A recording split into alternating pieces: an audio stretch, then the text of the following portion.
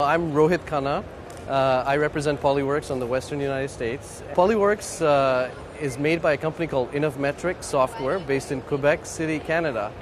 Innovmetrics, maker of 3D scanner and digitizer software, stepped in providing Remnant Studios with training and expertise in the use of Polyworks.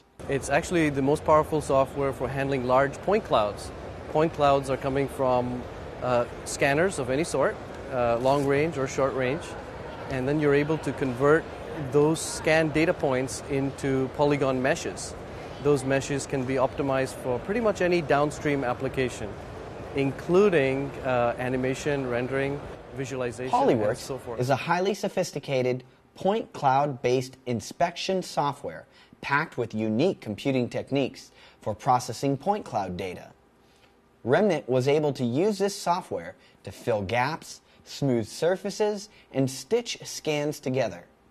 We have a lot of airbrushing tools for smoothing.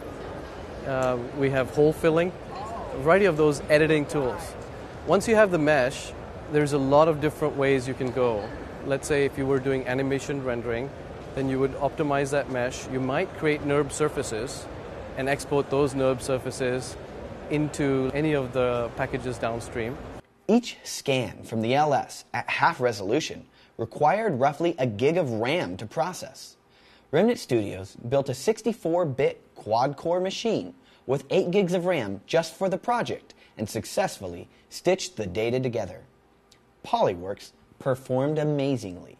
Film is very interesting. I'd say some of the high-end studios and high-end places that create content from scanned data are using Polyworks.